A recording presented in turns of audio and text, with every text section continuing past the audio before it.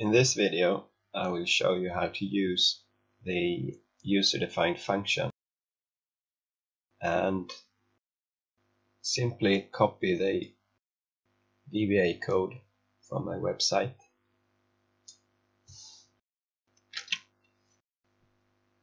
and then click on Developer tab and then the Visual Basic button. And here you can see the workbooks that are open, and this is my workbook. And to use the code, you need to right click on your workbook and then go to Insert and then Module. And now this window opens, and paste the code there.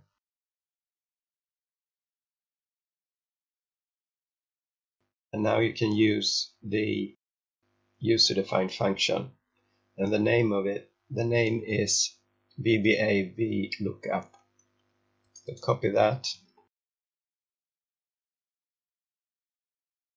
and then go back to your workbook or worksheet. Click on a cell and go to the formula bar and type $, and then paste the name of the user-defined function and a beginning parenthesis. And the first argument is the lookup value. So click on B3 and then comma and then the dataset. And this user-defined function looks in the first column for the lookup value, just like the usual VLOOKUP function in Excel. And then a comma again, and I want it to return the corresponding value from the second column. So type 2 in the third argument, and then an ending parenthesis. And now this is an array formula, so hold Control and Shift, press and hold Control and Shift, and then press Enter once. And now extend it to cells below and repeat. And here are the values, apple and lemon, because both is equal to France here.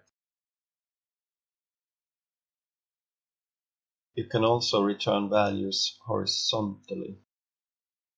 And to do that, I'm going to look for France and Italy in this data set here. And then $, and the user-defined function. And the first lookup value is this. And the data set is this cell range here.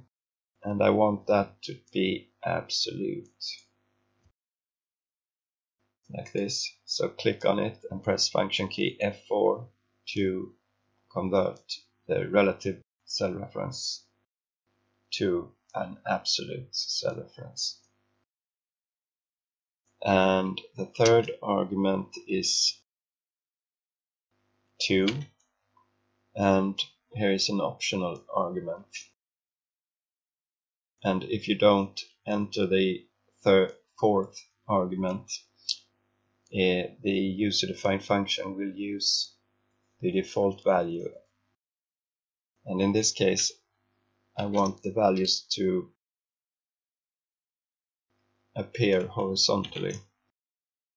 So I'm going to type H here and then an ending parenthesis. And now press Ctrl Shift and Enter. And now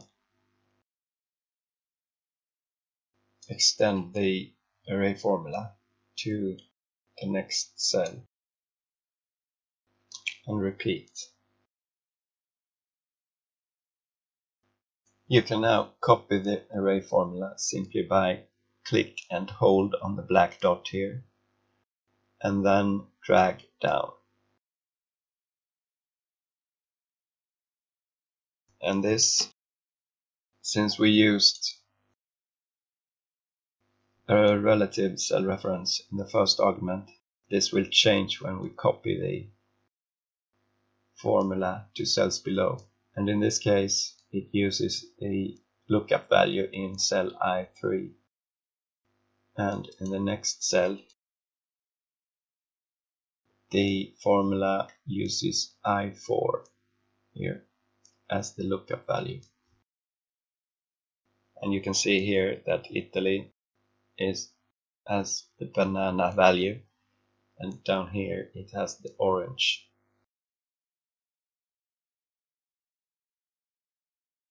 Make sure that you save the workbook with the file extension XLSM